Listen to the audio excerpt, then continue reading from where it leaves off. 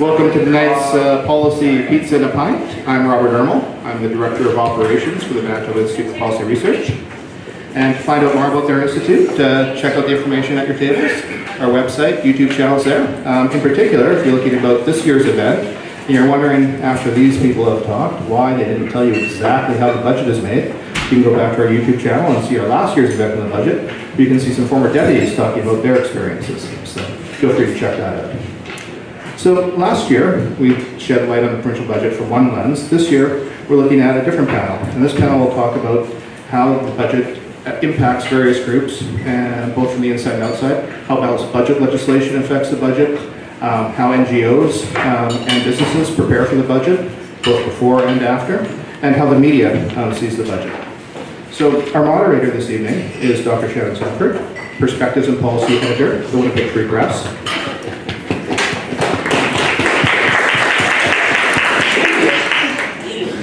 And on our panel this evening, we have Dr. Wayne Simpson, Professor in Economics at the University of Manitoba, Mr. Lauren Remillard, Executive Vice President at the Winnipeg Chamber of Commerce, and Mr. Chris Glover, Legislative Reporter for CBC News.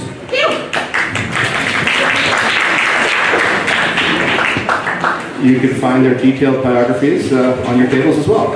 So one thing I will ask you to do is to fill out your feedback for us. Many of our event ideas come from you. The things that you want to hear are the things we can put together.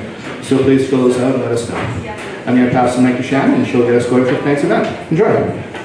Great. Well, thank you very much for the introduction. We're going to go and in no particular order, probably just we'll go with you first, all right, to talk about just sort of an overview, 5 to 10 minutes. I think we said we'd give you. I'm going to pull a hook and take you off. Then we're going to go into sort of general questions, and then we'll take questions from the floor.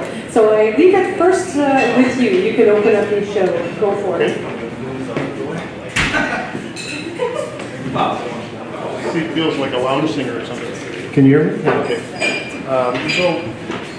I thought I would not talk about politics. I'll leave that to other people. I'll talk sort of about the environment in which the budget's being made and what I see as some of the challenges that are involved. And these are really challenges, I've got the tightrope walker here, but the challenges are both long run and short run. There's some long run challenges around getting the growth in revenues and the growth in expenditures to balance out in some fashion. And then there's also some short-run challenges around the inevitable cyclical downturns in GDP and revenues that are going to come in the future just as they've come in the past. Of course, we saw that in 2008, 2009. So I just, what I really did was I took the Auditor General's last report, which looked at a decade of data on debts and deficits and so on, revenues and expenditures, added last year's annual report from the province, and I plotted them and looked at the trends. And you can see that total revenue growth around 4% a year over this period, and it's fairly steady. All revenue growth 4.3%, federal transfer growth a little bit less at 3.4%. And this is perhaps one of the challenges in the sense that the transfer growth is dominated, 50% of it is equalization. Equalization is periodically renegotiated. There's been some hand-wringing about whether Manitoba in the long run will lose out in that process, get less equalization payments than in the past. And with the downturn in oil prices, with a couple of years lag, that is going to start to affect our revenues probably in 16-17. So just after the next election, I think there's probably a nasty surprise coming along with the kinds of surprises that Alberta, for example, got this year. Then on the expenditure side, the total expenditure is growing at 4.9%. Program expenditure 5.2%, which is most of it, and then the debt charge is relatively small at the bottom, growing relatively slowly. Have to hold this up more. Okay.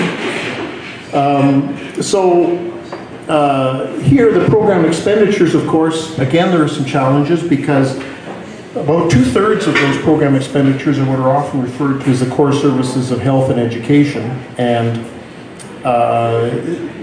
it's pretty hard to conceive of drastic cuts to the growth in program expenditures without changes in health and education cuts. And in work I did with Jared Wesley, looking into the responses to the last recession, it was quite clear that most provinces were very reluctant to make those kinds of changes to what they identify as core services. And of course, there are some other core services that can't be neglected for too long, in particular infrastructure spending. So the whole question arises as to the structural deficit, because with program expenditures going up at over 5% a year and total revenue growth only 4%, and some upside dangers to program expenditures, some downside dangers to own revenue growth and revenue growth in general, you can see that in fact it's going to be difficult to get these two align. And that's sort of the long run problem I was alluding to, which is that you need to watch in the budget to see how the government is trying to cope with these problems. There's some evidence that they've gotten some control of this in the last budget or two, but that's still an ongoing challenge. And in addition to that, in the short term, you can see that there are also some challenges, because what's going to happen in the near term again is that we're going to face another cyclical downturn. These things are inevitable, uncertain in terms of their magnitude, but the last one wasn't really all that strong. And you can see, for example, here that in fact, if this is our 0% revenue growth, we only had the 1 year where revenue growth was actually negative, very modestly negative. We didn't have the kinds of damaging effects on the provincial revenue growth that we saw in some other provinces, and especially in the US. And a lot of the discussion of the last recession and how severe it was is really about other places than Manitoba.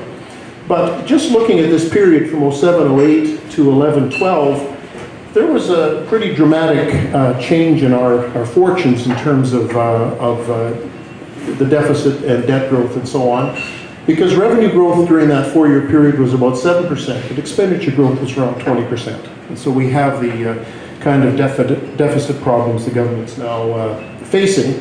And that's something that's likely to return, and indeed it could return in a more drastic way in a future recession, because the recessions in the 80s and 90s were significantly more severe than this one, because they were sharper and they lasted longer. So we have net debt rising at the moment, and that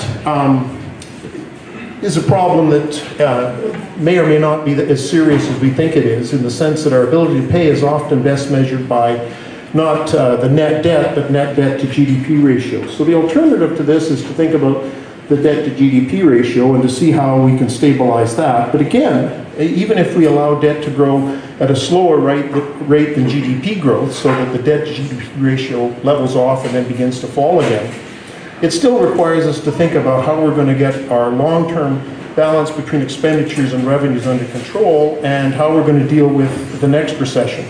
And of course, part of that is about balanced budget legislation, and whether in fact it's ever going to be effective in dealing with cyclical downturns, which I can address if people are interested as well. I think I've probably exhausted my 10 minutes, so I'll stop there.